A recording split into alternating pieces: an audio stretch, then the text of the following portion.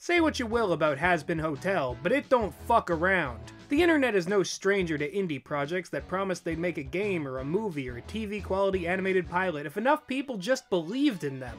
Monetarily. You've heard it all before. The creators write themselves a check and run off with everyone's money, after months or even years of stringing us along with tiny morsels of content like 1-second walk cycles and truly unsettling character turnarounds. But Vivian Medrano and the Spindlehorse crew delivered the goods. They released a half-hour pilot on October 28th, 2019, and at the time of this recording, they have a dick-destroying 52 million views. As I said before, Hazbin Hotel don't fuck around. With only one episode of animated content, it has fan art, fan animations, boatloads of merch, and most impressive of all, a development deal with A24, the studio that brought us modern classics like Hereditary, Uncut Gems, and The Lighthouse. But because animation is hard and people who do it for a living deserve more credit and respect, it'll probably be a while before we get more Hazbin Hotel. Which means we have entered a new age of rampant online speculation. Fanfic, theories, questions, cartoon avatars. You know what? No, fuck it. We'll do it live.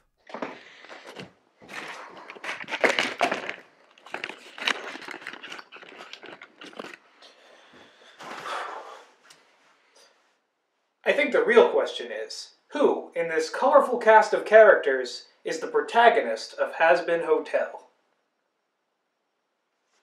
One take, baby. All signs point to Charlie. She's got the songs, she's got the screen time, she's got top billing on the poster. She's clearly the star of the show. And by that I mean, she's literally star. But what about Angel Dust, the sexy spider that sat down beside her? Could it be that he's actually a better candidate for protagonist than the Princess of Hell?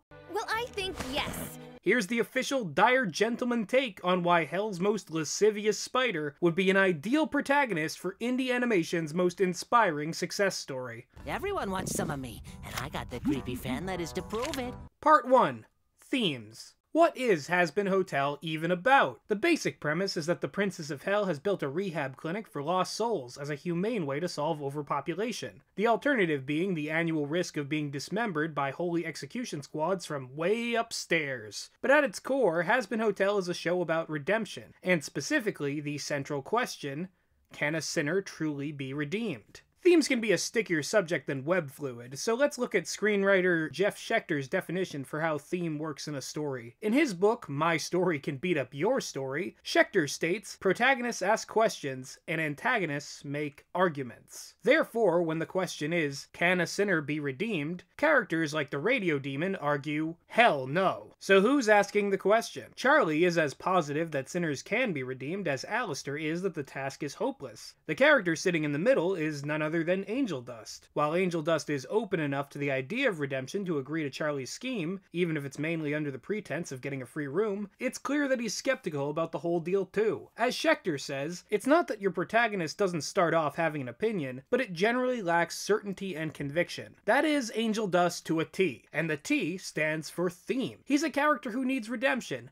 but isn't sure he'll get it or even deserves it. We see moments where he considers his own redemption, like the post-credits sequence of the Attic music video, but really, there's no telling where his story will end. Angel is an embodiment of the central question of Hazbin Hotel. Can a sinner be redeemed? The late great Blake Snyder said that the protagonist is the one who carries the theme, and Angel carries this theme a lot better than Charlie by virtue of the fact that he allows the audience to experience the process of redemption from within, rather than from the outside. Much like us, Angel isn't sure if sinners can be redeemed, and like any good protagonist, we get to make these discoveries along with him. This approach is present in some of the most iconic television shows of recent history. Take, for example, Breaking Bad. The protagonist, Walter White, goes from an underpaid chemistry teacher to a ruthless meth kingpin to support his family.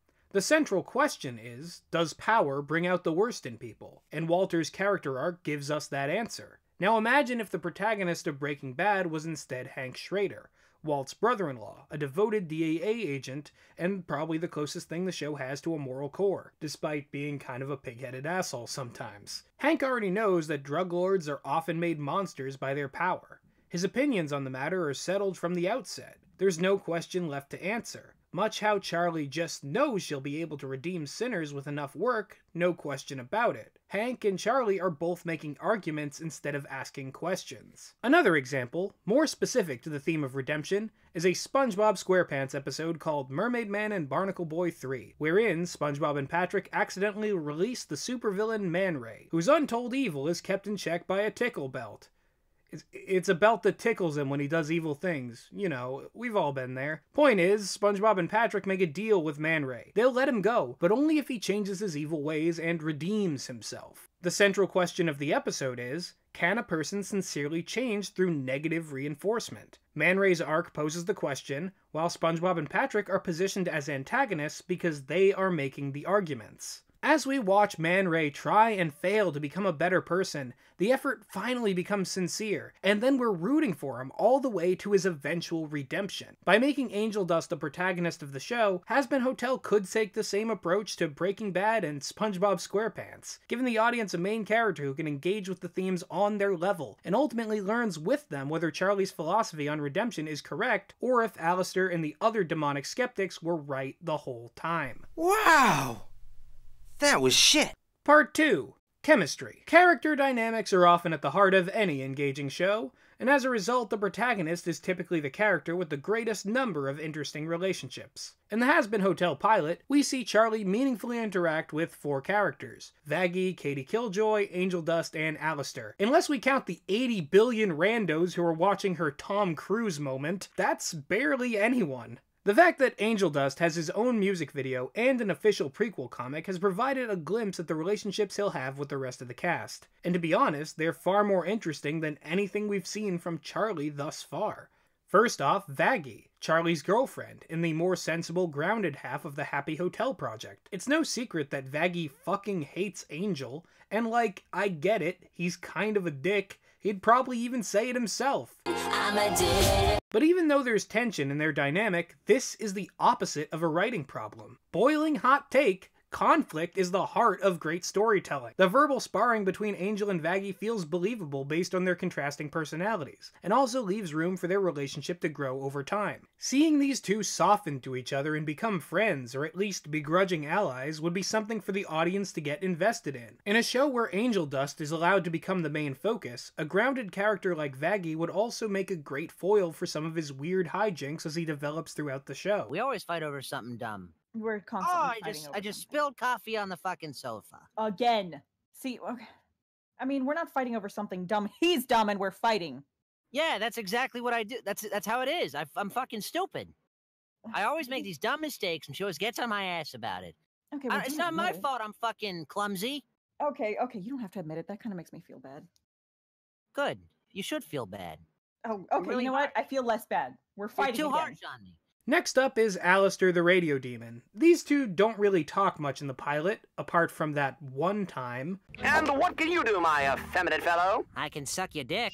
Ha! No. But Alistair and Angel Dust are two characters who'd really benefit from sharing more screen time, which would be all but guaranteed if Angel was the protagonist. This is because Angel Dust and Alistair have a classic character dynamic.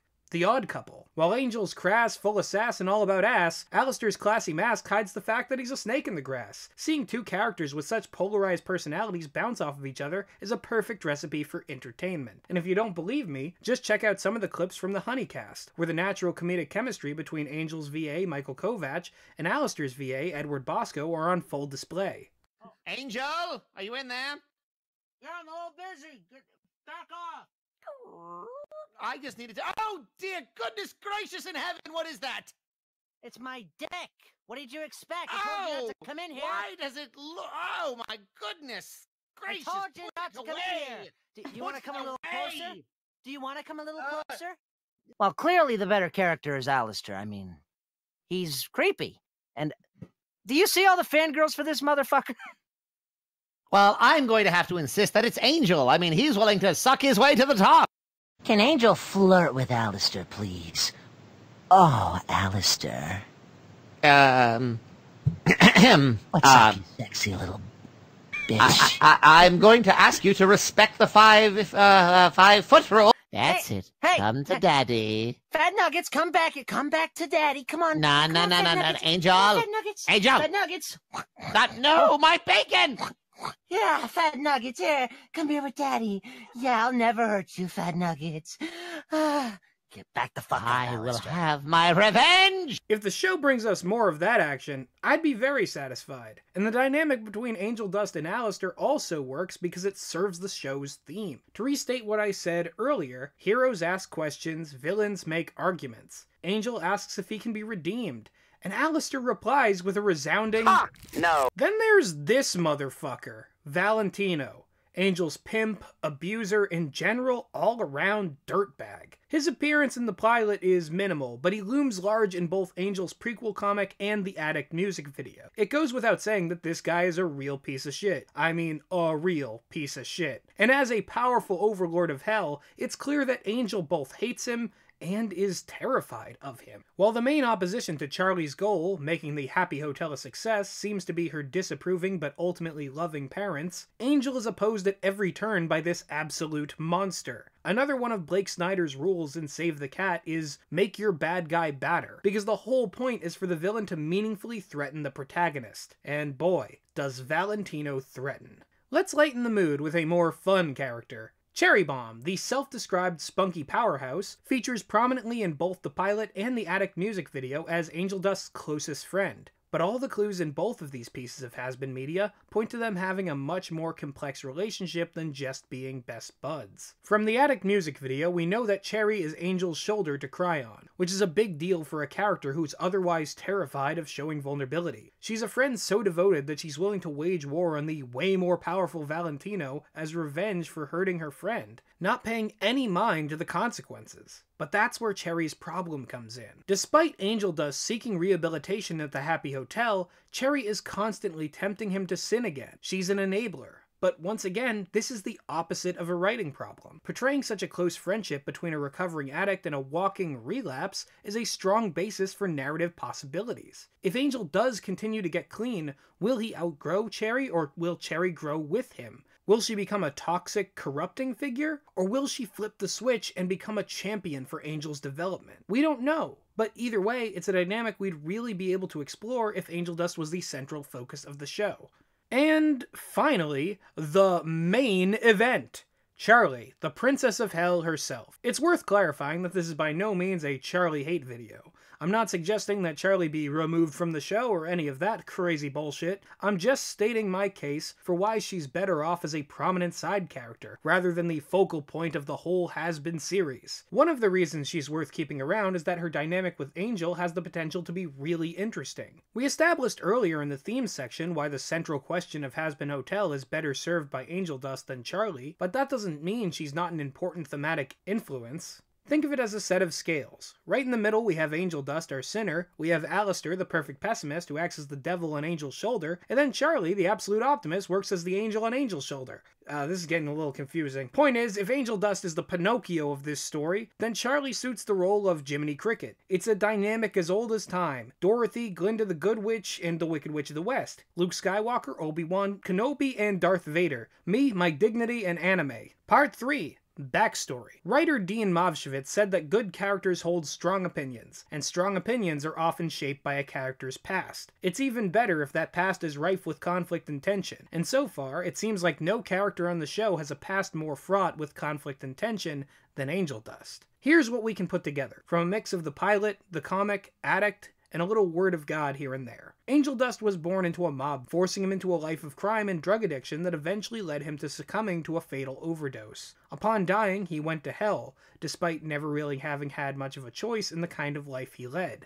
And somehow, that was only the beginning. It only got worse from there. Angel Dust fell into the grasp of Valentino, who forced him to perform in 1,000,000 pornos and pimped him out for cash, all while abusing him and tormenting him on the side. Despite earning a lot of money for his absolute douchebag boss, Angel gets to keep very little, to the point that he's actually having to do sexual favors for his landlord to keep his current apartment. So, when Charlie and Vaggie curb crawl for him and offer him free room and board for his participation in their experiment, he naturally agrees, even though he's skeptical about whether redemption is truly in the cards for him. There's a hell of a lot to work with here, and this backstory accounts for a lot of Angel's current flaws, actions, and disposition. William Akers says that good characters need well-defined problems, and Angel has well-defined problems in spades. It's an annoying trope of modern YouTube commentary to say that giving a character, particularly a villain, a tragic or complex backstory is trying to justify their current actions. But this is missing the point. There's a huge difference between justifying and explaining, and having a backstory that explains why a character is the way they are can be extremely helpful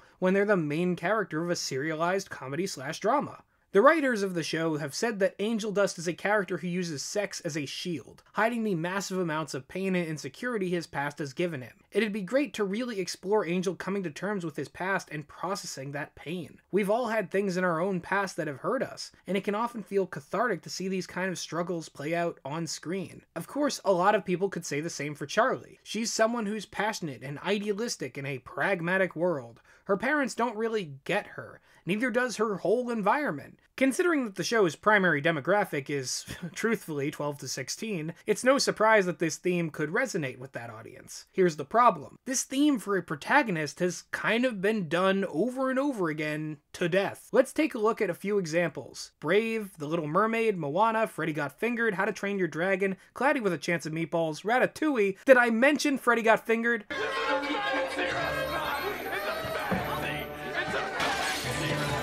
As far as main characters are concerned, do we really need to retread this cliched path all over again? Angel Dust just has more to work with. He's a huge lump of thematic bubblegum, and he'll give the showrunners plenty to chew on for a whole series run. Put Angel Dust in your mouth, showrunners! Put him in! Of course, there's more to a protagonist than just backstory, especially for a show like Hazbin Hotel, where the world is a lot less familiar to us. A protagonist also acts as our point of view character for the show, which actually brings us to Part 4, Relatability. Angel Dust kinda sucks. Not as a character, but as a person. He's rude, he's crude, thousands have died from the bullets his guns have spewed. I mean, he's in hell. You presumably don't get down there for nothing. But in terms of actual writing and characterization, these are all good things about him. According to screenwriter Andrew W. Marlowe, what makes us flawed is what makes us human, and that's what makes characters attractive to the audience. And this much is true. Just take a look at Angel Dust Rule 34 page. I mean, spend 10 minutes on fandom Twitter, and if you manage to survive that ordeal, you'll notice that the characters people are calling big moods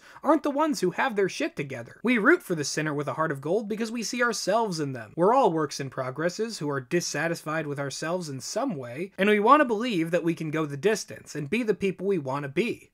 Like Dingodile. Charlie, on the other hand, is not a mood. She's squeaky clean. Her biggest flaw is that she's naive, which in a setting like this means she's just unobservant. And I mean, it makes sense why, and we'll get to that in a moment, but this actually brings us to one of the best uses of relatability in a story: protagonist as a point of view character. Charlie Mayne was born in hell. She's never known anything else. Moreover, she was born into royalty, meaning that she's led a life of immense privilege, hence the sheltered outlook. But even if she doesn't know the price of milk, Charlie takes as a given a lot of the things we as an audience would need to be explained. For example, Alistair's entrance in the pilot. Both Charlie and Vaggie refer to and discuss him as the radio demon free of context. For minutes, new viewers are left thrashing for anything beyond vague tonal cues, but then Angel Dust, our perfect savior, straight up asked Vaggie who exactly this radio demon guy is. And suddenly, we were a part of the conversation again. There's this incredible narrative utility in having a protagonist who knows as much and as little as the audience. Angel Dust was a human sinner who became a demon in hell after he died. He's also among the lower class of hell, and has to regularly interact with a variety of seedy clients and dangerous gangsters because of his work for Valentino. Angel Dust, in other words, sees more people and asks more questions. He's a better tour guide to the world of Hazbin Hotel than a more informed character like Charlie or Vaggie could ever be. Angel Dust lets us learn about the world with him, and share in his reactions, and this only deepens the empathy we're likely to feel for him as a character, moment by moment. When you know as much as the protagonist, even when things are chaotic and confusing, you never really feel lost. A viewpoint character is a perfect anchor for the audience. But of course, who a character is now isn't always who they will be. In fact, in a well-written show, characters will never end the same as when they started. Which means...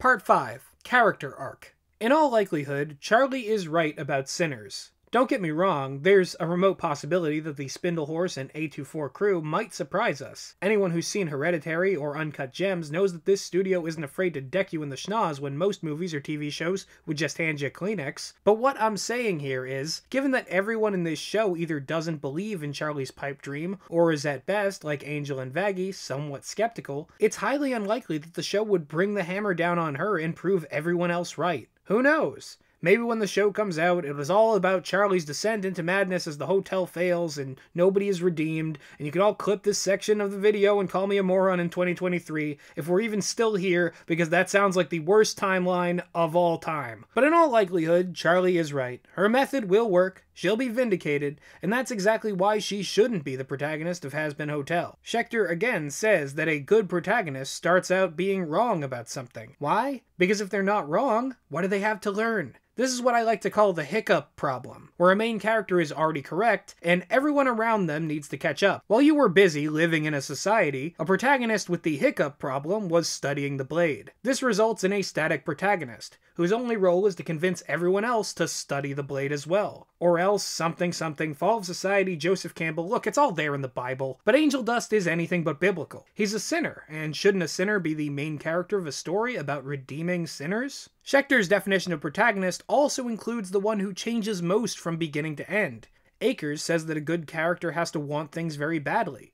In Angel's case, drugs, booze, and cheap thrills. But what they need is different from what they want, and they must get to that by the end. Snyder says that protagonists are the ones who offer the most conflict in their situation and have the longest way to go emotionally. Even Lajos Egri, the father of modern dramatic writing conventions, says that good characters are forced to change, grow, and develop because they're here to prove the core idea of the premise that the characters have set out to display. Angel Dust is a mess, but he's not a monster like Valentino or Alistair. Beneath all of that profanity is a guy who can develop friendships, share tender moments of vulnerability, and has an adorable pet pig named Fat Nuggets. Seriously, why wasn't he in the pilot? We had time for Sir fucking Pentius and not the pig? I would have set that stupid snake on fire to keep Fat Nuggets warm. You goddamn... With Angel Dust, we're looking at a character that has a high probability of ending the show differently than how he started it, and following him on that journey would likely be an excellent spine for a show about finding the good in unexpected places.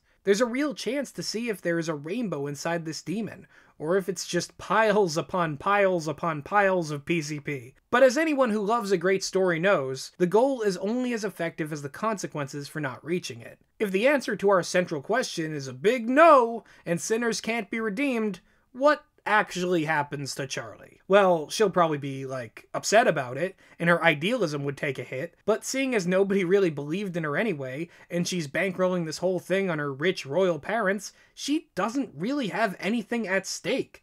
If this thing goes down in flames, she looks like hell's equivalent of Kylie Jenner ending police brutality with that one Pepsi ad. A goofy, out-of-touch rich person trying and failing to make a difference on their own. What exactly is supposed to be compelling about that? If we were down in hell, chances are we'd probably believe the same thing as all the other demons do. Yeah, right. Miss Ivory Tower is gonna step in and solve all of our problems. Blake Snyder distilled a lot of writing truisms when he said that good protagonists need stakes. Real stakes. Primal stakes. Life, death, love, fear, sex, survival, everything you can get in a Weissschnee body pillow. And unlike Charlie, Angel Dust has stakes for days. You can also find Angel Dust in my Weissschnee body pillows. If sinners can't be redeemed, and he gets stuck in hell, he's forced to remain poor, in an abusive relationship with a violent pimp, while slipping ever deeper into a pit of addiction he can't crawl out of, for literal eternity. Or he may end up in the big pile of demons slaughtered by the angel exorcists every single year. If Angel Dust can't redeem himself and fulfill his character arc, his two fates are either double death, or an afterlife so miserable that non-existence would be the better option.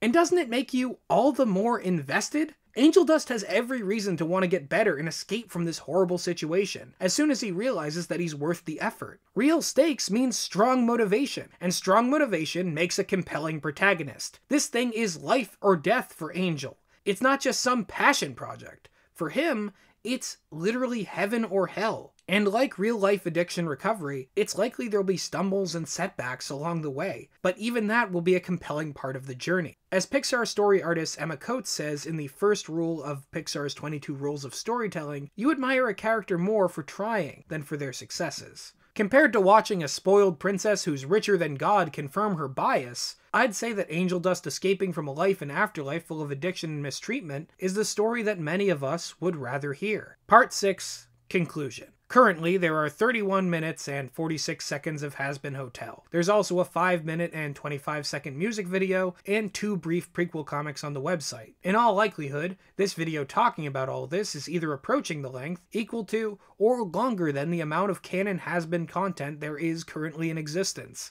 The reason I'm saying all of this is, we have no idea what the finished product is going to look like. Take a look at the pilots for animated shows like Steven Universe and Adventure Time. There's hints of what the show would be, but really it's an entirely different beast when studio dollars and development executives enter the mix. What we get when Spindlehorse and A24 release the show may surpass our wildest expectations. Maybe we'll love it, maybe we'll feel let down, but whatever happens, there's something amazing about an indie online project like this busting its way into the mainstream. The pilot is certainly not without its flaws. As I've said in previous videos on this channel, I think it suffers from strange pacing, overactive sound design, a little too much going on, too many things happening, characters fighting so hard for screen time amidst the chaos that even Angel Dust, who I've been praising this entire video, is neither compelling nor funny. It's almost like 99% of his characterization exists in the supplemental material. Frankly, the pilot has since become irrelevant since A24 picked up the show. I, for one, long for a day when we can all look back at the pilot and celebrate how far the show has come in the future. It still amazes me that Vivian Medrano began this journey with an animated music video for a Catch-A-Song. That's the great thing about our online creator peers. We get a closer look at the evolution than we ever get to with big studios. Considering the incredible things Vivzy and her crew have been doing with Hell of a Boss lately, it's clear that no matter what happens with Hazbin Hotel, they are already making at least one show that lives up to the hype. I'm aware that everything I've said here might have already been considered by A24 and Spindlehorse, and if it has, I would love to see their take on an Angel Dust-centric Hazbin Hotel. If they do choose to go in a different direction, I won't take it personally, because in either case, they'd be creating the show that they want to make, that they've earned the chance to make. And that's a show worth waiting for.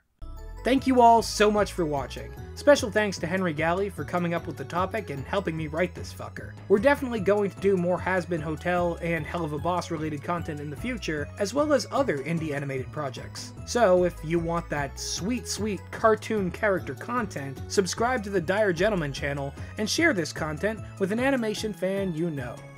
And as always, I'll be seeing you in the future.